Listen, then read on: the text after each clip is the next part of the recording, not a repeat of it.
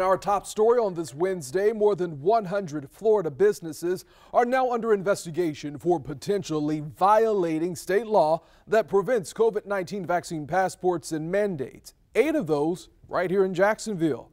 Our Atia Collins sat down with one of the businesses and has more details on the investigation. She joins us now live from Ponte Vedra tonight with more on this. Atia.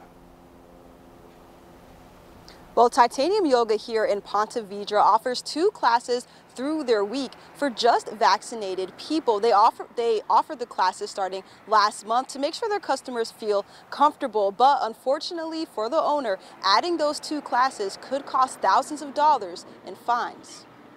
Titanium Yoga owner Ashley Hanna is doing everything she can to stay afloat during a pandemic while ensuring her customers feel comfortable. We've had to adapt and adjust with every new, regulation that kind of comes down the pipeline. That's why she added 2 yoga classes just for vaccinated people. But now the State Department of Health is investigating her and other businesses with